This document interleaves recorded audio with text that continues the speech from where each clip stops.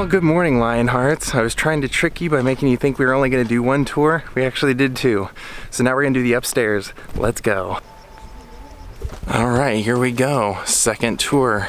Hope you guys enjoyed yesterday's Hearst Castle tour. We just wanted to continue it with showing a little bit more, showing you the whole house of Casa Grande right there.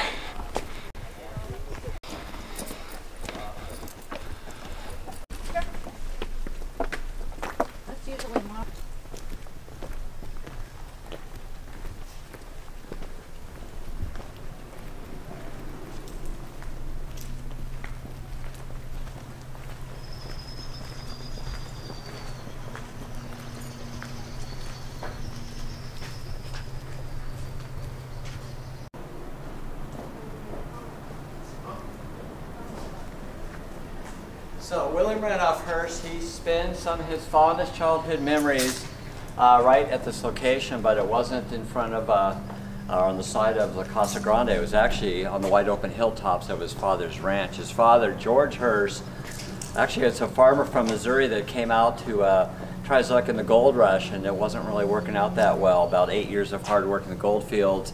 Decides he's going to try the other side of the Sierras on the eastern slope, and instantly pays off. He stumbles into the largest vein of silver ever found to this day in the Sierra Nevada. It is the Comstock lode.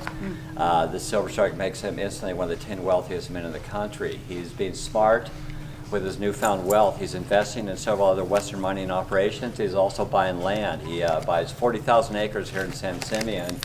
3 Mexican ranchos were combined together, and he got a pretty good deal, about 70 cents an acre on average, which was even cheaper back then. And the reason it was so cheap, there was a horrible drought going on at the time. The previous landowners, their cattle ranchers, they could no longer feed their livestock because of the drought. So George is making good with his new fortune. He heads back to Missouri to tend to his mother. She's not doing well physically, and while he's there, starts courting a young neighbor, grew up a couple farms down from George. Her name is Phoebe Apperson.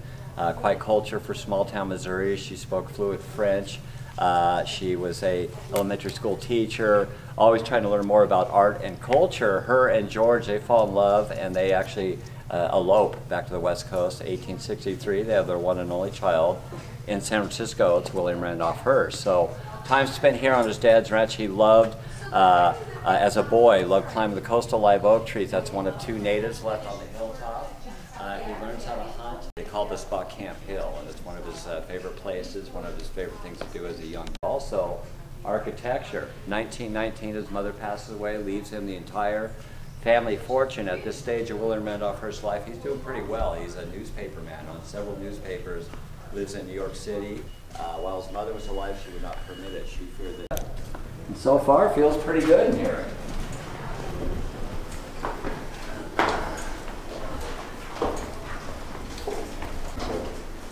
Wow.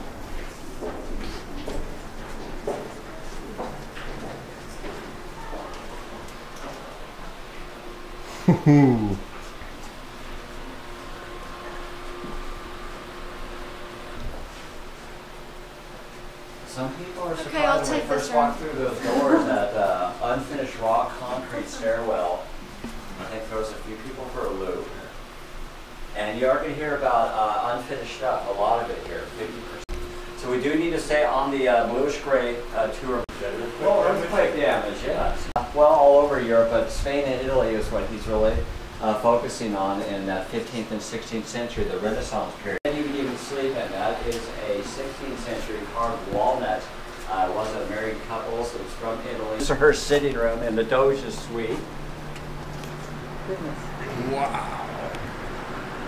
Ooh.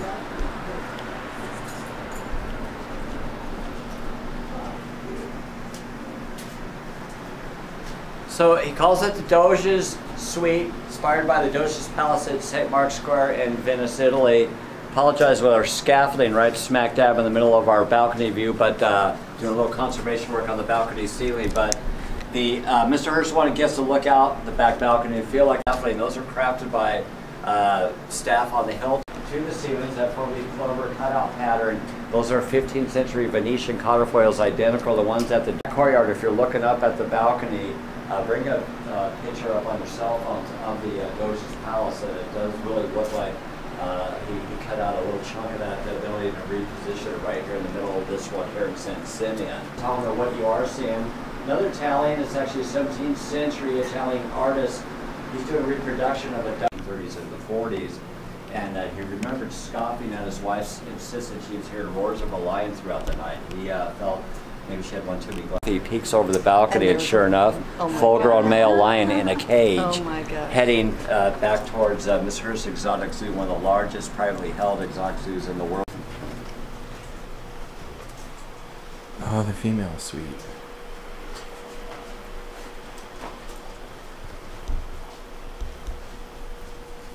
So the bathroom door that you're seeing over here, this is actually carved Spanish, 17th century with gesso layer on it. It's actually the other half from the door in the first room. You are going to see bathrooms as we progress through the house. These are just a little bit off the beaten path in the rooms. The ceiling, if that looks familiar, that's the other half of the ceiling from the first bedroom. Mr. Hearst, he is chopping antique things in half once in a while to use twice, and not everyone is a fan of how he's treating some of the European antiquities, especially, well, people from Europe. It's 1915. Her name is Mary Davies.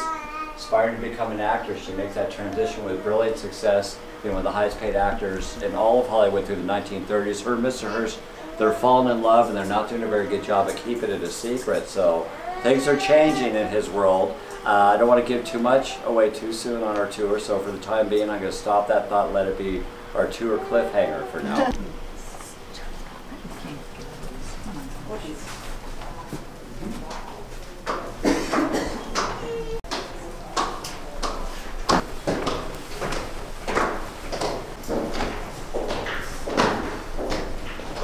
So we're going to walk by 3 rooms that we don't actually go in them, but the windows are wide open, so with people with cameras, you should be able to get a great shot.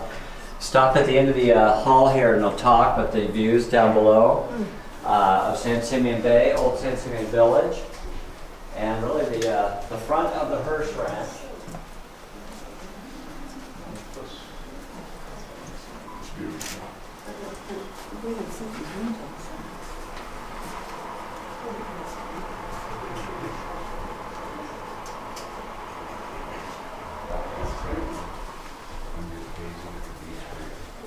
No kidding, anywhere but. So a cloister might be a monastery. A monk's sleeping arrangement might look similar to this. I'm assuming a little more modest with their interior design than Mr. Hearst is providing here. One thing you're going to notice in all 3 of the rooms when you pass by, there are 2 beds in each room. And so if you're staying here, probably going to have a roommate. Now, who are some of these people that are single that got invited up here? A lot of times, might have been a writer from one of his 28 newspapers. Maybe perhaps a editor from one of his magazines came up to work on a project personally with Mr. Hearst. But a lot of times, the people would be staying in here. I told you about his girlfriend. I forgot to mention she's a little bit younger than Mr. Hearst, and by younger I mean 34 years younger. And a lot of these young friends of Miss Davies, young actresses of Hollywood, and even though he's living a little bit of a dual life suddenly with the wife and the kids and the girlfriend, still felt a little bit of a moral responsibility to look after the younger guests. So he maybe could walk by, peek in when you have the likes of a Cary Grant, David Niven walk around late in the evening after a few cocktails, peeking their heads in certain rooms and find out who might still be awake.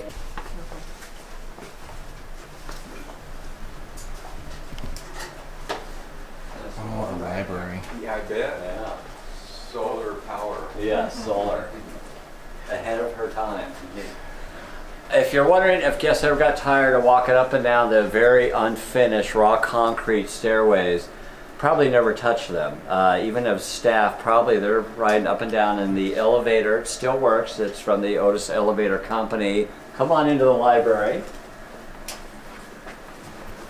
The bigger fans are blowing.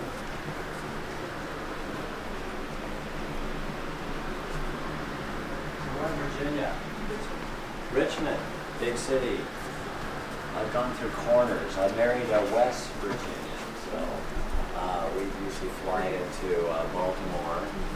And although the in-laws moved down to right outside of Orlando, I have 4 daughters. And I think they thought we'd come see them more if they lived right next to Disney World, but they didn't realize that my kids broke their... being an author, really excited to discover Miss Hearst Library, and he wanted, well, he was being selfish. He wanted that experience to be all to himself, but he had a plan to make that happen.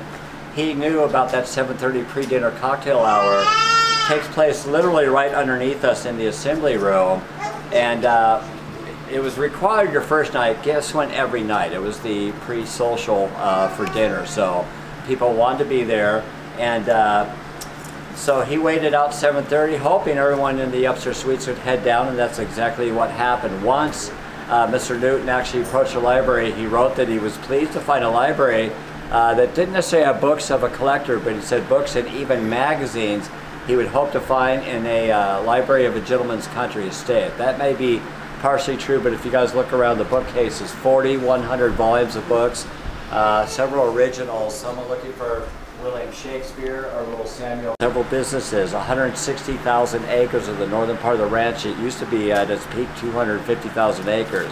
He would recover after World War II. Once United States is brought into the war, he owns newspapers, magazines, TV, radio, mass media. You could probably do pretty well with World War headlines every night, so he would recover. But sells off a lot of the pots, but he kept the most special ones. It's not the one in the acrylic case that looks like we're featuring it. One down low where the lights would hit it, where especially our school groups can see the details of the paintings on the pot. A lot of people think the most significant, by at least age alone, the tall, narrow one in the southwest corner, that's the oldest. That one is from the 8th century BC. One of the older items on the hilltop, not the oldest.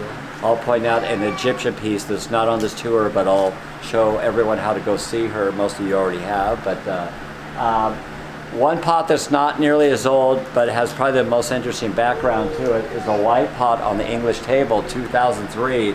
We have a big earthquake, a 6.5, 1.5 miles in our backyard is the epicenter. Buildings collapsed in Paso Robles, a couple lives were lost, and we evacuated that day. And Julia Morgan's second to none in earthquake and fire construction, especially for that time period. The building was fine. We were given the go-ahead to show tours the following day by the state, but we were showing less artwork, including this pot. Was on the ground shattered, and our restoration crew, second to none, they were able to piece it back together. They glued it back together, were able to hide the seam. 3rd floor. Watch your step coming through, not much, but can be pretty. Did you hear me say anything? You're right where you're supposed to be. I saw that look on your face. You're transitioning through, I'm just coming up the stairs, catching my wind. Okay. Okay, guys. Certain guys here. No, you're being very nice. We'll come back to the sitting room. Here's his bedroom. William Randolph Hearst bedroom. It's not gigantic. We've covered up many parts.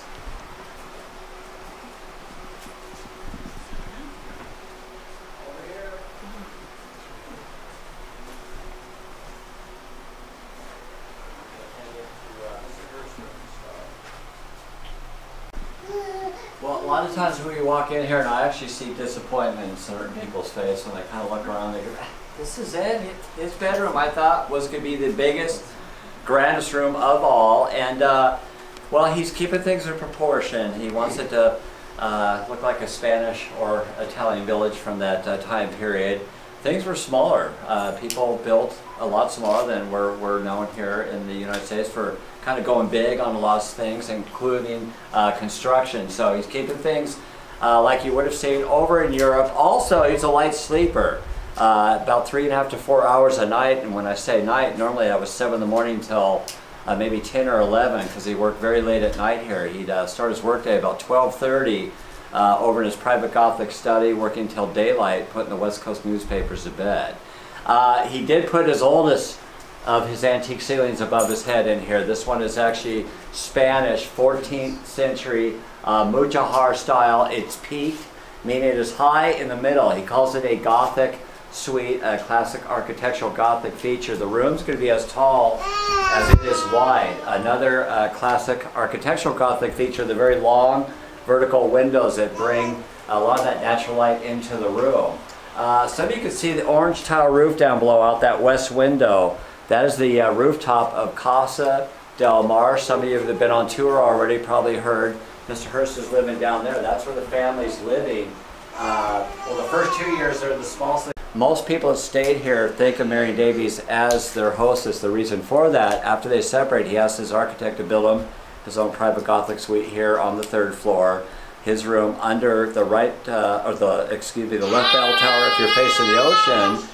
The bell towers used to be right above the room. They kept growing vertically as well. Marion Davies' new bedroom, it's over just beyond us. So we're going to walk into that in a second. Under the right bell tower, Mrs. Hearst's new bedroom, just around the corner, about 3,000 miles east in New York City. So things are changing. She's a New York girl. She really likes it there. She's raising the 5 boys there most of the time anyway. So it's a cordial separation. She actually comes out 3 years after they separated to play hostess to Winston Churchill, who's here with his brother, son, and nephew. And he writes a letter home to his wife Clementine saying, Mr. Hearst seems like a very nice man. He has 2 very lovely and charming wives and a complete indifference towards public opinion. The reason he says this, he's hosted to a lovely party here on the Friday night by Mrs. Hearst. Saturday morning she heads back to New York. Mr. Hearst heads down to Beverly Hills with the Churchills where they're hosted to another lovely party by Marion Davies. So they were never here together. They weren't friendly, but so if you were wondering how he balanced that thing, 1926 on, he's with Marion Davies, and that's who most people think of as the hostess, simply because the entertainment rooms down on the bottom floor, those are up and ready to entertain guests late 1925, right about the time him and his wife would separate.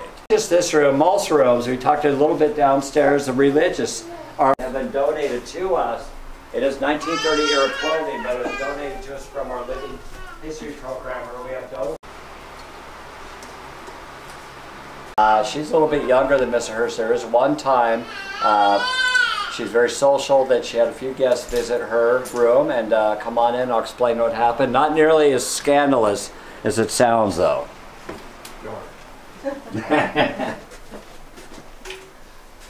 Marion Davies' room.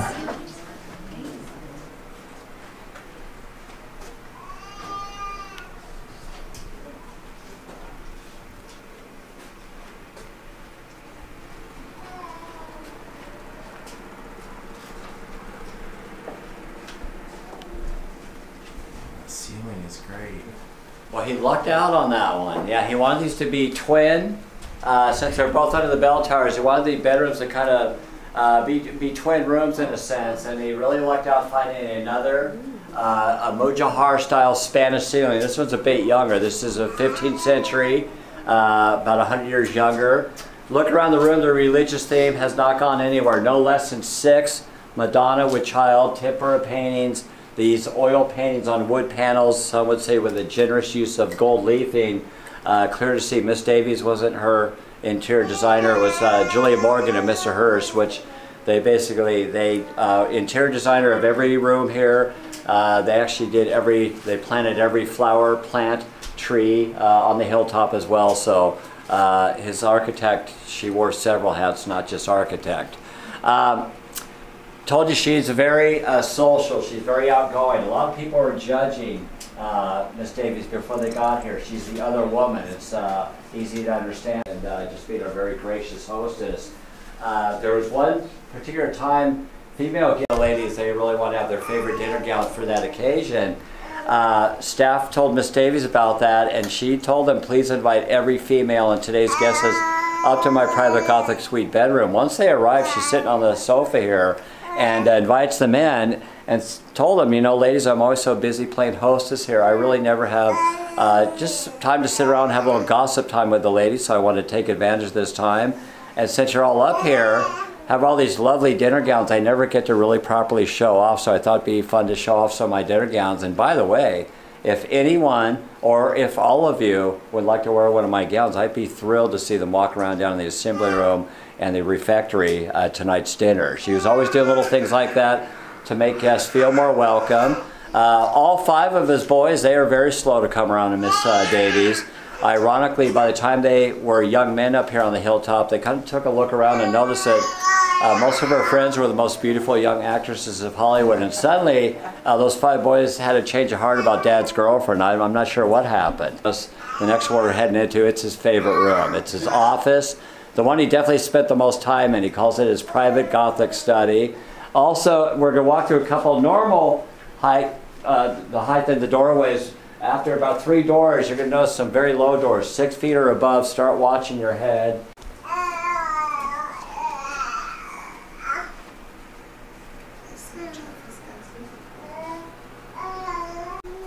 And here was her wardrobe closet.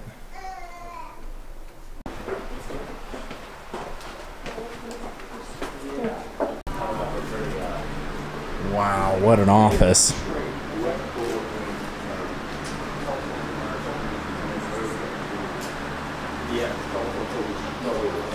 Yeah, it was underground, and electricity was here before they started to build.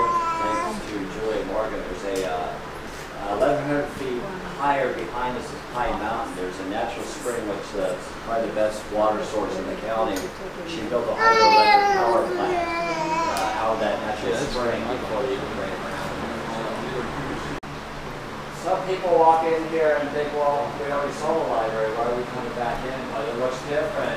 Easy mistake. There's over 3,200 volumes of books in this room. Actually, you can see the one book, the reddish-orange one there, Call the Wild, Jack London. That's a former employee of Mr. Hearst. He did some writing for some of the newspapers. This is Mr. Hearst's office. That's a portrait of Mr. Hearst. Orwin Peck painted it. 31 years old there. He's a pretty young guy right there. The reason I say that, he's sweet. She knew he'd never be satisfied with a very low ceiling. He was raised up the roof so you can bring a very large antique ceiling in, which they do. 16th century Spanish, carved pine, painted details, a little bit of gold leafing, and then the arches that you see built into the ceiling. 1945 till 1947, the only 2 years he's a full-time resident. I bet we can squeeze another suite of rooms up here, and lucky for him, he had a very good architect, and they could. Proud to announce in his sitting room, it's a theme room actually, an ode to Egypt. I'll explain that once we're there. And then we're going to go into right under the bell towers, highest point you can stay here as a guest. He calls it the Celestial Suite. So come on up here.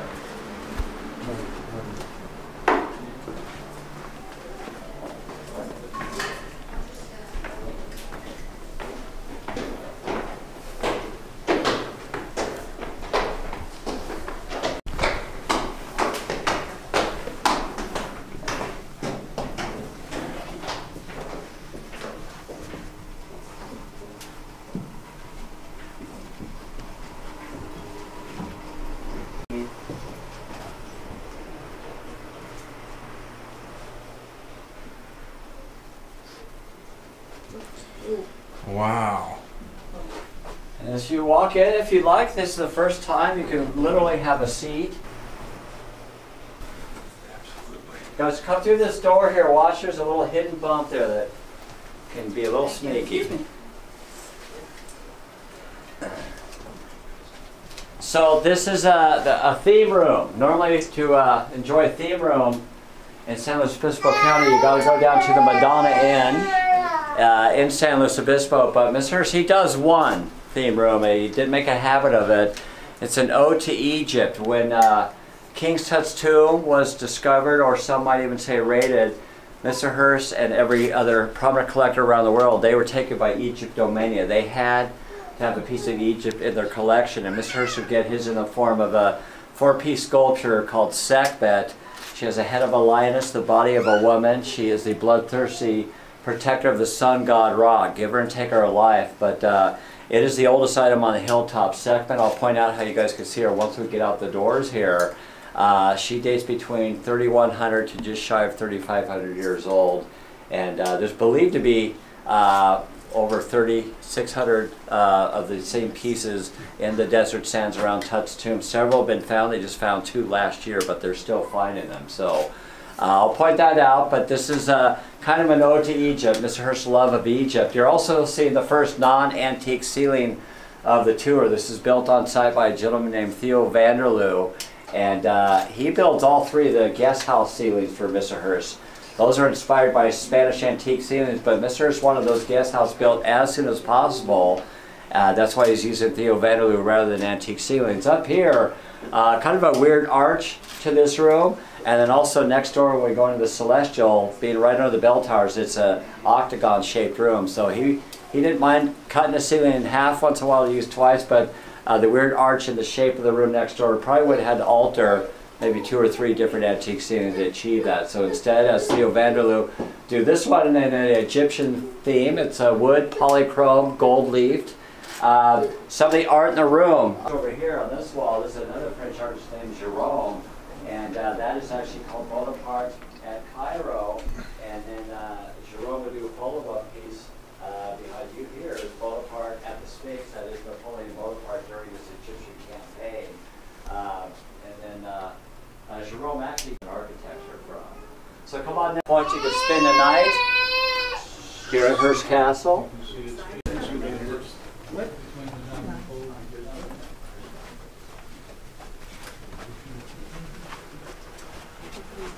Wow. It's crazy. Wow.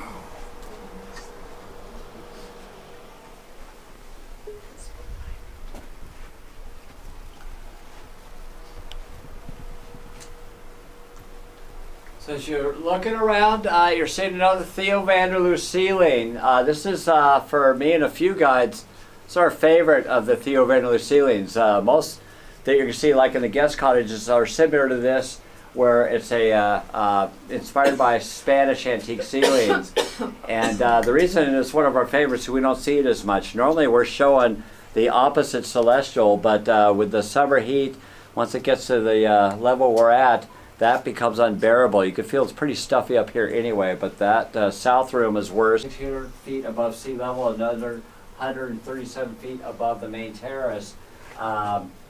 This is a twin. The other room is identical. The ceilings have a few minor details, but the furniture is identical. Hedda Hopper was Hollywood's premier gossip columnist through the heart of the 1930s. Felt as if she stayed inside a jewelry box. She didn't know what made her feel more special. It's gold. The gold room and its gold walls, or she talked about she loved being out on the northwest balcony watching the sunset over the ocean in the summer, and the fog would roll in as the sun was setting. It would roll in just to the base of the hilltop, where just before things poking out of the fog, the 3 guest cottages and La Casa Grande. She says it was as if the castle was floating on its own gray sea of mist. Well, you can feel it does get warm, and this cloister that was about as stuffy as this. The open cloisters on the north side, that's the one without having to storm windows. He was saying this was Hedda Hopper's favorite room. Hedda Hopper said it was like a jewelry box. Alright, heading back down.